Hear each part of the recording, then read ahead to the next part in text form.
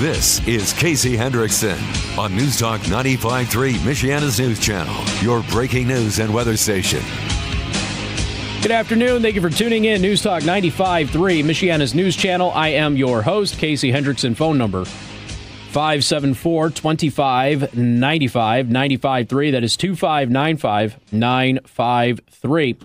You can also send a text message to 45364. Please put MNC at the beginning of that message. I do want to thank our sponsor, Second Amendment Arms and Range. Once again, it doesn't matter what level shooter you are, they have a training program for you. If you're a new shooter or you want to learn to shoot, they have your basic pistol courses. And of course, if you're a more advanced shooter, they have more advanced tactical courses as well, both on and off-site opportunities for you to train. Go to secondamendmentarms.net for more info. Mention me, get discounts on everything. Okay.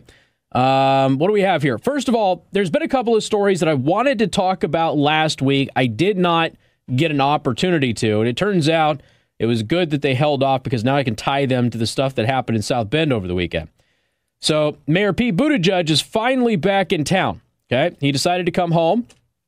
By the way, I have a story about him a little bit later on, probably in the 5 o'clock hour, dealing with his campaign. There's been some developments with his campaign that may or may not be very good for him. We'll talk about that later today. But first, the mayor's back in South Bend, okay? I know that a lot of people have been irritated, to say the least, that he hasn't been here nearly as much as they feel that he should have. Of course, he didn't step down when he announced his run for president. I am told that that is because of internal Democratic rivalries and politicking, and that it's the reason that he stayed here was to prevent other people from gaining power in the state. The authorities that I get that information from are trustworthy, okay? But nonetheless, he's the mayor. He's not here all that much, and a lot of people feel like he's neglecting his duties as mayor. Well, he came home real quick when there was a fatal shooting involving the South Bend Police Department over the weekend. Now, this, of course, obviously anytime something like this happens, it has to be addressed. So I would expect the mayor to come back, even if he wasn't running for president. But at the same time, he's running for president, and you're running for president, and we have a black man who was killed, and naturally, we only care about police shootings if the suspect is, and I do say suspect, is not bystander, okay? It's intentional. There's a reason you say suspect. The suspect, we only care if it's a black man. We rarely care if it's any other circumstance, in spite of the fact that it happens when you're talking about demographics far greater with other demographics, okay? But the narrative, of course, is that police departments are out there hunting down young black men. In this case, it's not a young black man. It's a 53-year-old man, Eric Jack Logan of South Bend. He died at the hospital. The autopsy is being done today, by the way, so we'll have the official ruling on what caused his death, even though we already know. So go to 953mnc.com. Here's the story. A police officer fatally shot a black man in South Bend, Indiana, leading Mayor Pete Buttigieg to return home early from a presidential campaign trip to address the public and reach out to community members. The shooting happened early Sunday after somebody called the police to report a suspicious person going through cars. The St. Joseph County Prosecutor's Office let all of this be known publicly. Of course, the police officer confronted a man in a vehicle at an apartment building parking lot. The man then got out of the vehicle, approached the officer with a knife raised, and then the officer opened fire. Also known as exactly what you're supposed to do if you're a police officer. Somebody comes at you with a knife, if you can retreat and do it peacefully, okay, that's fine. I'm not going to require you to do that. My Casey Hendrickson philosophy, personal philosophy, somebody's coming at you trying to kill you, you take them out, okay? If it can be done in a reasonable and safe fashion where you don't kill them, okay, that's your choice. But ultimately, I'd rather that officer go home to his family than the suspect go home to theirs if the suspect is choosing to threaten the officer's life. So you have anybody coming at a police officer with a knife and the officer opens fire, I'm going to take the officer's side every time. I mean, literally every single time, and I'm not going to blink about it.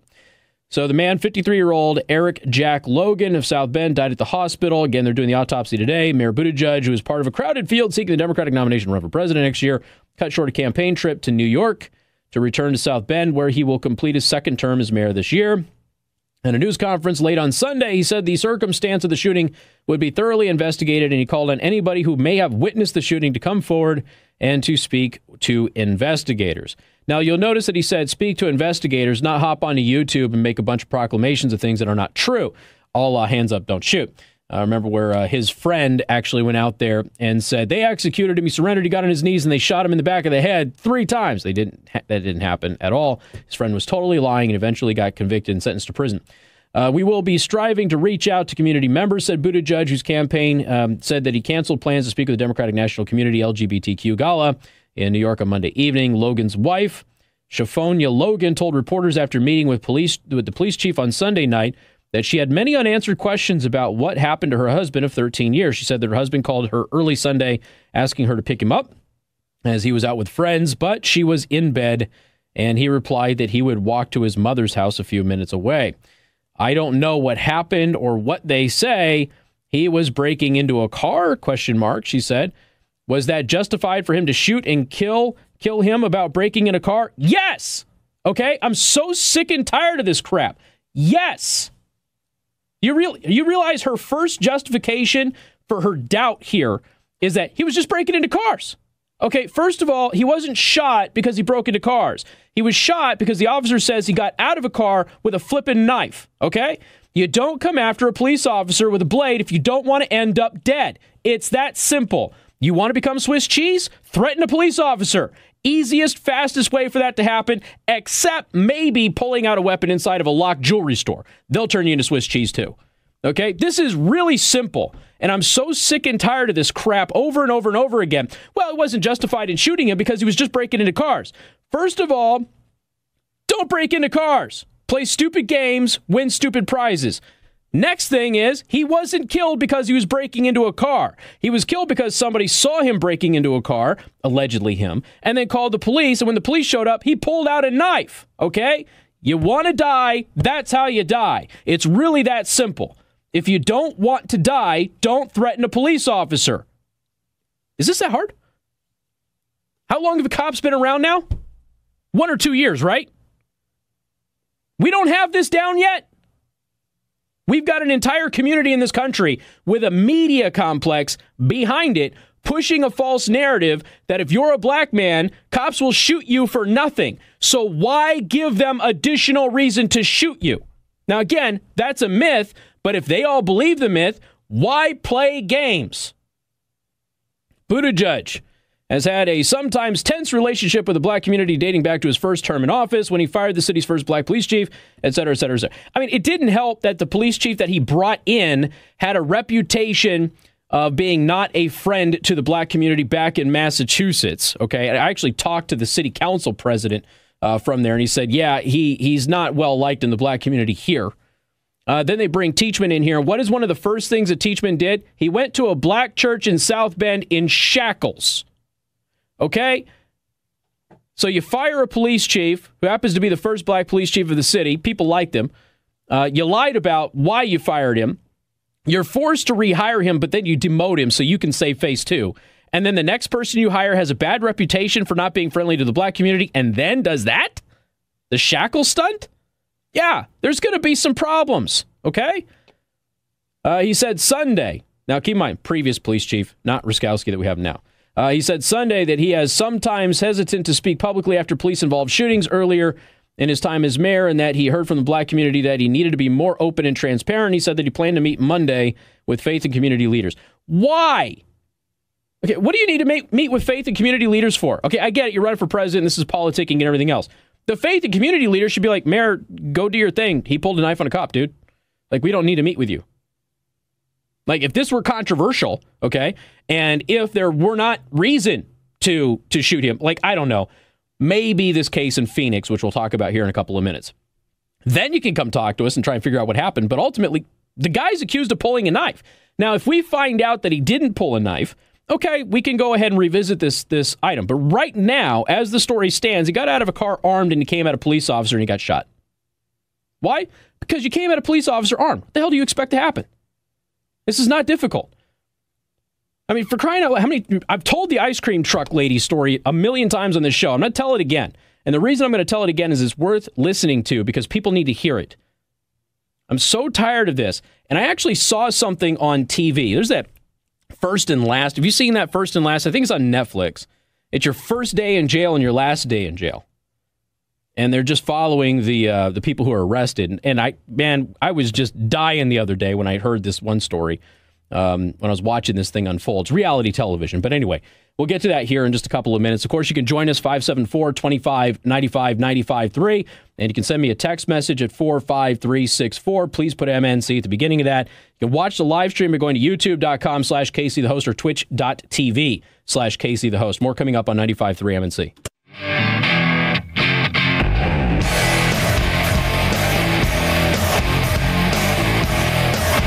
And good afternoon. Thank you for tuning in. News Talk 95.3, Michiana's news channel. 25 years ago today, O.J. Simpson took us on a little ride with his Bronco. 574-25-95-95-3. You can also send a text message to 45364. Please put MNC at the beginning of that message. A listener a couple of minutes ago said police cars, ambulance, fire truck at Edison Lakes Parkway and Main Street. This is literally at the corner here. One lane northbound. Looks like a pedestrian might be hurt. So avoid that if you can. If you can go around, just use Grape, and that would probably be your easiest route around that. We're talking about the shooting in South Bend on, was it Saturday or Sunday? I think early Sunday, something like that, over the weekend. And a man was killed. Now, again, the official story as we know it at this point is the guy got out of a car with a knife, and the police officer killed him. And so now everybody is running around, and they're pitching a fit, and the wife of 13 years of this man, what's the quote? I want to actually read this quote. This is so stupid. I know she's grieving, okay? I get it. And when you're with somebody for a long period of time, and you think you know them, and sometimes you do know them, and you still make excuses, but I'm just, let's give her the benefit of the doubt, I guess. And like, how in the world could this guy go out there and do what they're accusing him of doing? It just doesn't make any sense, okay? And look, occasionally things like that happen, right? But she's out there, she's like, I don't know what happened or what they say. He was breaking into a car, ? Was that justified for him to shoot and kill him about breaking into a car? No, he didn't shoot him for breaking into a car, but what a silly thing. Oh, he was just doing a little crime. So, he shouldn't have been shot. That's not why he was shot. He was shot because he allegedly came at a police officer with a knife. And what do you expect the officer to do? Now, here's where all of the joking stuff happens, because on the live stream, somebody joked, I just shoot the knife, which is a joke. Now, the reason for this, I've told the ice cream truck lady story many, many times. Henderson, Nevada. Now, Henderson and Las Vegas are like sister cities like South Bend and Mishawaka. You don't even really know where the boundary is. It's just they're separate cities, but really everybody just considers it Las Vegas, right? Although people in Henderson will tend to get miffed these days if you call them Las Vegas. So anyway, Henderson Police Department responds to they pull a guy over. An ice cream truck pulls over as well, shows up at the scene later on. Lady gets out of the ice cream truck and comes at officers with a butcher knife, okay? Like one of those big, giant butcher knives. She's literally driving an ice cream truck. So they shoot her. And witnesses for months, okay? Dozens of witnesses. She was not armed. Nobody was in any danger. And so the Las Vegas Sun, which is a liberal paper in town, did everything they could to destroy the police officers, the police department, and everything. Whipped the whole community up into a frenzy, okay? Henderson Police Department is saying we're not releasing any surveillance video until all of this is done and we finish the investigation and all of that. So people are up in arms. There's a bunch of witnesses. I was right there. She didn't have a knife, nothing else. Of course, what happened when they released all the surveillance footage? Yeah, she had a knife. A really big honking knife, okay? All of those witnesses, including a news helicopter who was hovering above, said that she didn't have a knife, and it turns out she had a knife, and she darn near cut a bunch of officers. Isn't that interesting? Huh? All of those months of people trying to destroy those police officers, and people going, oh, you should have just shot her in the leg, or you should have shot her in the hand, or you don't need to shoot her at all. It's just a knife, and she's just a woman. All you have to do is wrestle her to the ground. She's not going to be able to stab or cut anybody. I mean, all of these foolish idiots who think that they play video games and that's how real life is, or they watch Hollywood and they think that's how real life is, or anything of that nature. And it turns out she came this close to slicing some of the Achilles tendons of one of the officers, and his partner shot her to death. Okay? Shot her. I mean, she came that close to doing that. And obviously that's a serious injury, in case you are unaware. They wrote like a whole Greek thing about it and everything too. So I I know, Joe. I know. I did it intentionally. So it's just when people see stuff like this, they just collectively freak out. So everybody's freaking out. The mayor comes back to town. If I were the mayor, I would have said, all right, I mean, is there anybody disputing that he came at the officer with a knife? And if, the chief looks at him and goes, no, nobody's disputing that right now. Okay, mayor gives his speech. After his speech is done, then he comes home. He doesn't need to come home right away to address a mythical narrative about a black guy being killed in South Bend because he drew a knife on a cop. Okay? Don't draw a knife on a cop. There was one video in Las Vegas where I was at, because this came up a lot more in Las Vegas than it happens here. That's the only reason I'm bringing it up. There was a bunch of people who were super angry that police officers shot a man who was driving on the strip. And people were saying he was unarmed. And why did you have to shoot him? They shot him dozens of times. Why did you have to shoot him dozens of times if he was unarmed? Yeah, by unarmed, what they actually mean is he was driving and he ran into police officers and he had a police officer on the hood of his car when other officers shot him to death. Okay? On the hood of his car. He's not unarmed. He's got a 3,000-pound weapon is what he has on him. But we hear this all the time, especially when there's a vehicle being used against police officers. They were unarmed. No, they're not. First of all, doesn't matter if they were unarmed, okay? If you're going to go after an officer, they have a right to use lethal force. It's just that simple. If you're armed with something, whether that's a car, a knife, or what have you, they're definitely going to be using lethal force against you. Now, if some officers choose not to and they make it work and they get the person into custody, I believe they deserve some extra kudos. Don't get me wrong. I applaud that all day long. But I'm not going to ask an officer to risk going home to their wife and kids or husband and kids if there's a chance that they can get seriously hurt. Take the safe route, do your job. Protect the public, protect yourself. That's all I care about. And for people to be as upset about this as they are is just laughable. Anyway, to the phone lines we go. Ben, welcome to the program. Good afternoon. Hey, Casey, let me turn my radio down first, okay? Sure thing. Okay. Hey, okay, got it. All right, well, you took my first thunder away about why didn't they shoot him in the hand or the arm or the leg? Or, yeah. Yeah, because I do own a firearm, and I do know the fallacy about doing that, believe me. Sure. Number two, I do pray and hope that the police were wearing the body cameras. And that way they can put these race baiters to bed once and for all, because I'm like you. The first thing you got is you got individuals who already don't even care what it is. As soon as they say black man, white cop, it's sure. automatically thought that this is going to go and go in that direction. As you know, if you don't know, I am African American. But again, like I said, I just truly believe many times, the news media is just chomping at the bit for something like this to happen. I mean, when's the last time we've had one happen? So now, of course, yeah, it's been a while. Yeah, it's been a while, and so by the way, it's been a while. But I thought white cops were killing black men all the time. Correct. But it's been a while. Right. So I'm sorry. I tend to have a lead foot. I've been stopped a bunch of times by white cops, and believe me, majority of times they just give me a warning. But I'm not trying to justify that. I'm just saying I've never had one pull a gun on me for any particular reason whatsoever. So well, and I've watched the YouTube videos for many, many years, driving while black. And, the idea behind these videos, for those of you who don't know, is that you get pulled over simply because of the color of your skin, and they do these traffic stops, and, of course, they have their dash cam rolling. And in the vast majority of them, first of all, the cops are very polite. There's nothing there. There's a legitimate complaint. Your tail light's out or your tags are expired or whatever. And the only time I've ever seen a police officer, I shouldn't say the only time, but in the majority of the time where they have these videos where they tag this, and the officer loses their cool, it's when the person automatically is defensive and rude to the officer. And at that point, the officer has to wonder what's going on. So, there's a different instinct that kicks in. And, look, every time I get pulled up, my hands are on the steering wheel. They're at 10 and 2, okay, until they knock on my window. They don't have to worry about my hands, where they are, what I'm fumbling for, or anything like that. And if you're polite and respectful, they tend to be polite and respectful, too. Now, occasionally you'll get one having a bad day. It happens. Yeah. But, that's just been my experience. Like I said, I've been harassed by police officers, too, in the past. But generally speaking, they're all very friendly and professional.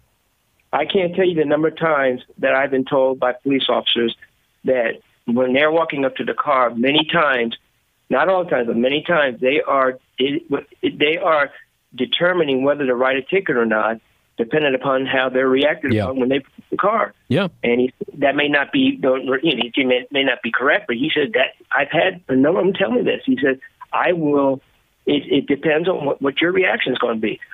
Casey, real fast, I can tell you, 1977, I was a young black man back then with an afro, and I just joined the service in the delayed entry program, and I got stopped in, of all places, Lynchburg, Virginia, and I was doing 70 in a 55 when the speed limit was 55 miles an hour. Okay.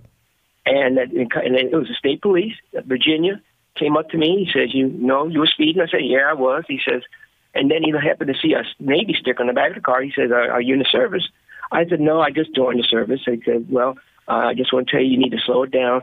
Have a nice day. Yeah. I mean, come on, we're talking about in the 70s now. Right. Okay? So, I hear you. I hear you. Hey, Ben, I got to roll, man. It's always good to talk to you, though, bud. Thank you so much. All right, take care. And like I said, if we get evidence that this didn't go down the way that we are told it went down, we'll revisit this, okay? But right now, there's no reason to be outraged at the conduct of police, and there's no reason to be behaving like there is some huge conspiracy or something like that. Because right now, the shooting appears to be completely and totally justified. So until further information comes forward, if at all, everybody needs to collectively calm down. We're not done with this, okay? Because there's other stuff that has to be said about it. And I'll tie this in with a couple of other cases that are happening around the country right now as well. We've got more coming up. News Talk 95.3, Michiana's news channel. And good afternoon. Thank you for tuning in. News Talk 95.3, Michiana's news channel. I am your host, Casey Hendrickson. Phone number 574-25-95-95.3. Do want to thank our sponsor, Second Amendment Arms and Range. Again, located in New Carlisle, 10 dedicated shooting lanes with rifle and pistol. Of course, they have the leagues every week. Co-ed leagues, too, by the way. People really love hanging out over there. Go to secondamendmentarms.net for more information. Get half off your range time, 10% off in the store, and listener-exclusive discounts on firearms just by mentioning me. Again, secondamendmentarms.net. A listener had sent me a message and said, will Capitol Avenue be open on Friday? That is a great question. So they're redoing the new beams. So they're doing those beams over there. And this is Capitol Avenue over the St. Joseph River. So it closed starting today. They are hoping to be done with the beams Thursday and that it will reopen Friday, but it will be one lane of traffic in each direction. So it's still going to be slow. So that's, again, it's expected to be finished on Thursday to reopen one lane of traffic in either direction by Friday. But there might be delays to that, so just keep checking on that, okay? All right. Let's see. What do we have here? Let's see. Casey, he broke the window of the car, took a backpack out of the car. His wife was not there, but there were many witnesses that saw the knife. Like I said, I mean, right now, this is the thing. Right now, there's no credible challenge to the officer's story. So why are we getting up in arms about this as if some horrendous police shooting has happened? So I'm watching this First and Last the other day. Now, First and Last, I believe it's on Netflix. I don't know if it's on regular television. And it's the first day in jail after you get arrested and your last day in jail. So basically, they capture you on your first day, and then they follow you through your last day while you're there. Most of these are people pre-trial and that sort of thing, and they're there for a week or so or whatever. And in one of the cases, right, the guy is arrested for, I believe, armed robbery and solicitation of prostitution, okay? So his story to the camera is, I was at the strip club, I met these strippers, and, we went to a hotel room and things like that, and then we did our thing. And then they said that I owed him $200, and I was like, I'm not paying you $200. I didn't think that this was a prostitution thing, right? And he goes, next thing I know, the police are coming through the door with shields and everything else, and they arrest me, they find my gun, I have a concealed carry permit, and all of this other stuff, right? And nothing about the guy's story sounded plausible. I mean, nothing sounded plausible about it. I mean, the police coming in, kicking in the door with shields and things like that because a couple of hookers called over $200 just doesn't make any sense. So anyway, later on in the show, he finally gets a hold of his girlfriend, and he tells his girlfriend what's going on. Now, here's what he tells his girlfriend, right? He tells his girlfriend that he's in the hotel room alone, okay? That there weren't two prostitutes in there. She asks him if he had a gun. He goes, no, I didn't have a gun. They didn't have any kind of gun. And so he's like, I don't know what they did. They just kicked. I don't know why they came after me. They kicked in the door and they took me into custody. So this woman on the other end, because you can hear her part of the call too. She goes, well, you know, this country, they'll say anything to get us. This country is not about us, meaning this country is not about black people. Okay. Now she is sitting here formulating a narrative on how the police randomly kicked in this guy's hotel room and drug him off to jail and charged him with all of these crimes, okay? And he's lying to her. He's lying to her about the prostitutes not being in the room, about him not having a gun, and all of this other stuff. He's totally fabricating the entire story. But she's now weaved a narrative that because America is racist, this is plausible that what he's saying is true. It was total garbage. And I'm sitting here, I'm laughing. He's literally lying to this woman about everything that happened, and she has concocted a scenario that the police are so racist that this is probably true. It's unbelievable. Like, I guess he didn't think that she would eventually watch the show. By the way, the update on the show is that he's not back with her. But there's a mentality out there of people who just see this stuff out there, and they automatically assume that people are coming for them, or they're gunning for them, or something. It's ridiculous. Okay? Like I said, if you don't want to get killed, don't draw a knife on a police officer. It really is that simple. Okay? I don't care what this guy's wife thinks or whatever. And she's running around and going, he's breaking into cars that really justify shooting him. That's not why he was shot, lady. It's that simple. That's not why he was shot. And unless any information comes forward which refutes the police's official story, which right now doesn't appear to be happening, because it would have happened already, this is going to be a justified shooting all day long. And the officer did his job. And your husband screwed up. Now, I don't know why he screwed up. I don't know if it was out of character for him. I don't know if he was on something. We'll find out with the autopsy when it's done today. I don't know. But at this point in time, what the officer did was his job. It's that simple. Now, there is another man who was killed. Now, this is in Mississippi, and this has caused riots, okay? And dozens of police officers have been hurt in the riots in this Mississippi killing. And we'll tell you about that story coming up on 95.3 MNC.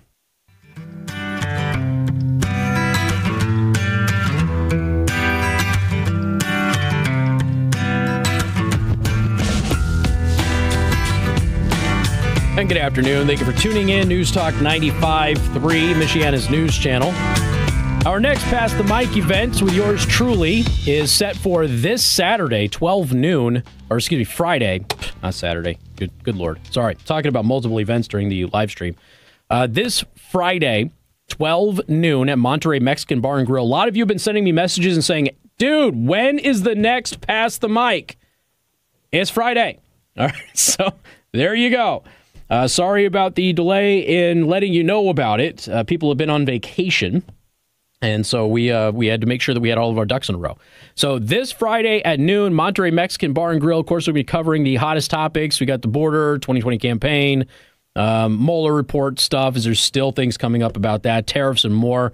Again, specially priced 95.3 MNC menu will be enjoyable as well. Pass the mic with yours truly at 12 noon this Friday at Monterey Mexican Bar and Grill from 95.3 MNC. Please remember, 21 and over only, because we are in the bar area, and you can't, unfortunately, you can't get around that. And apologize. I know that many of you want to be able to bring your younglings and all of that. Look, one day when they get the upstairs taken care of, we may be able to do that. Okay, but we're in the bar. We can't have the kids in there. Sorry, it's Indiana law. All right, 574-2595, 95.3. So there has been another shooting. This happened in Mississippi. So there was a black man who was killed in a shootout. A shootout with federal police in Memphis. He was wanted for armed robbery and attempted murder. Okay. Brandon Weber, 20 years old, was killed in a shootout with federal agents last Wednesday. He was suspected of shooting a Mississippi man on June 3rd, then stealing the victim's car in Mississippi, according to Reuters. Weber responded to a Facebook ad put out by the victim to sell his car. The two then went for a test drive of the vehicle on Monday, June 3rd. As the victim stepped out of the car, Weber reportedly shot him 5 times before driving away. The victim is still alive in the hospital. So hopefully they pull through. A second suspect in the man shooting is still being sought after by authorities, according to Reuters again. The Federal Fugitive Task Force was seeking Weber in Memphis on multiple arrest warrants related to his alleged involvement in the shooting. Weber reportedly crashed his vehicle into police cars on Wednesday night. He actually rammed police cars, starting an altercation that would result in his death.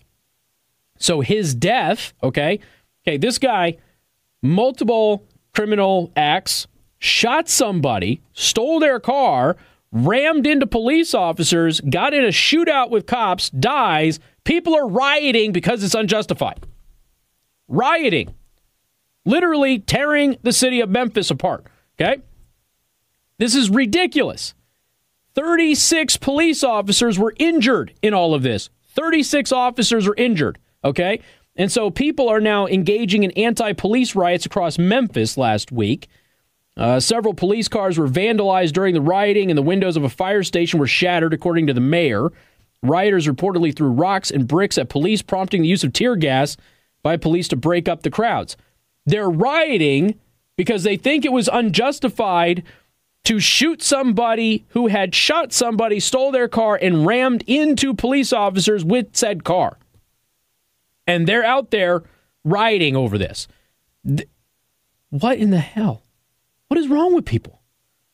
So they're out there telling everyone, oh, this is unjustified. The police are abusing us. What? When you get to the point, we had obviously, a year or two where this was real bad, where people are saying, doesn't matter what people do, if they are of a certain skin color, they should not be dealt with appropriately by law enforcement. Doesn't matter what skin color the law enforcement officer is, because there's a couple of times we had black and Latino officers involved. Nobody cared. Okay. Then it became simply that they were also racist, which makes no sense.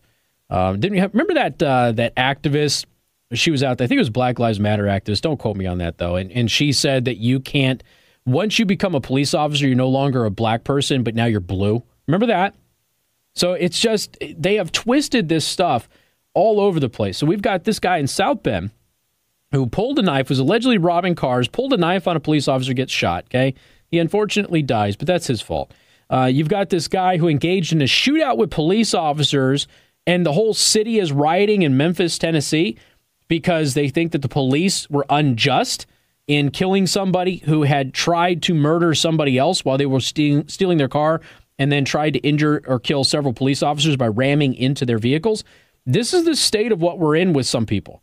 They just will not stop and collectively look at all of this. Maybe it's because it gets worse at election time. I don't know. And it probably gets ramped up simply because of politicking and all of that other stuff. Like I said, the mayor never should have come back to the city of South Bend to deal with this. Never should have. Doesn't need to meet with community leaders and and the likes of that this week. Doesn't need to. The guy pulled a knife on a cop.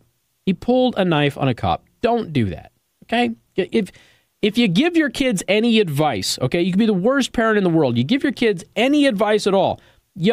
Don't do anything that'll make the cop think that you're a threat. How about that? Just simple little things. Don't do anything that would make them justify drawing their weapon and shooting you. That's it. It really is that simple, ladies and gentlemen. I've got a lot to get through today. Way behind already. There's this Phoenix story, too, with police officers where the police may have overreacted, but I haven't even got a chance to get to that. More coming up.